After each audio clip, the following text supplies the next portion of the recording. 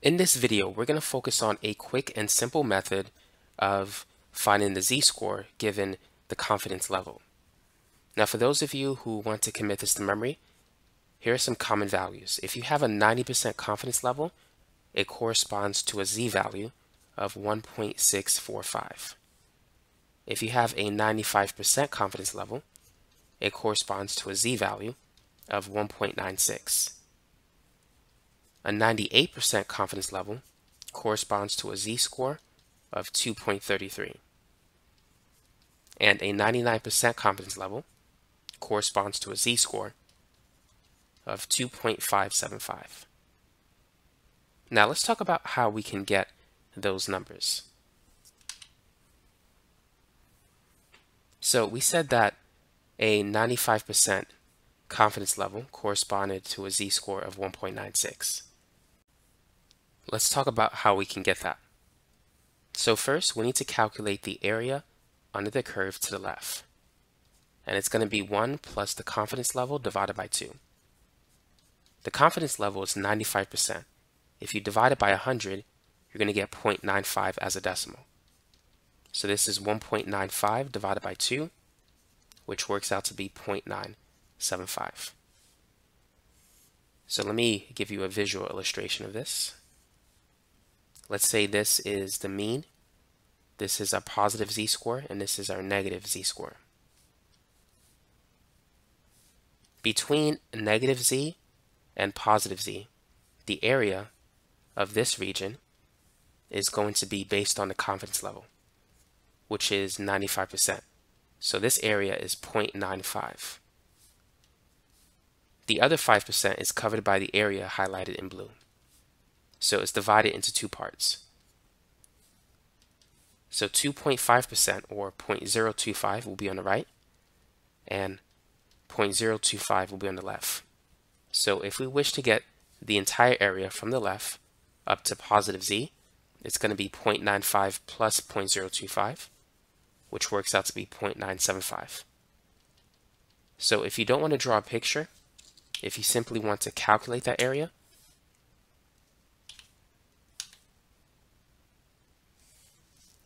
you could use this formula to do so.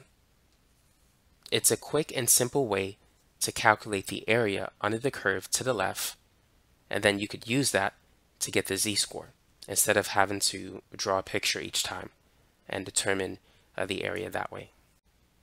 So here we have a positive z-score table, and as you can see, it's going to give us the area to the left. So we want to identify the z-score given an area of 0.975. So first, we need to look for the value 0.975 in the table. And here it is. So notice the row that it corresponds to. We have the value 1.9. And then look for the column number, which is 0.06. So when you add those two, 1.9 plus 0.06, that gives you the z-score of 1.96. So that's how you could find the z-score given the confidence level. So if you know the confidence level, you can calculate the area to the left. Once you have the area to the left, you could use this table to get the corresponding z-score. Now, for the sake of practice, determine the z-score given a confidence level of 97% and a confidence level of 92%. So feel free to pause the video and work on these two problems. So find the z-scores that correspond to these two confidence levels. Now let's calculate the area to the left first using this formula. So it's 1 plus the confidence level divided by 2. So this is going to be 0.97 for the confidence level. So we have 1.97 divided by 2, which will give us 0.985. Now I'm going to do the other one simultaneously as well. So using the same formula, but the CL is going to be 0.92 instead of 0.97. And so we have 1.92 divided by 2, and that's 0.96. Now using a table, that we just used earlier, locate an area of 0.985. This should give you a z-value of 2.17. That's your answer for the 97% confidence level. Now, using an area of 0.96, this should give you a z-value of 1.75. So that's the area, that's the z-value that corresponds to a 92% confidence level. And I'm going to show you that with the table shortly. So here we are back to the table. Now for a 97% confidence level, we got an area value of 0.985. So we need to locate that on the table, and here it is. Now, this corresponds to 2.1 on the left, and the column is 0.07.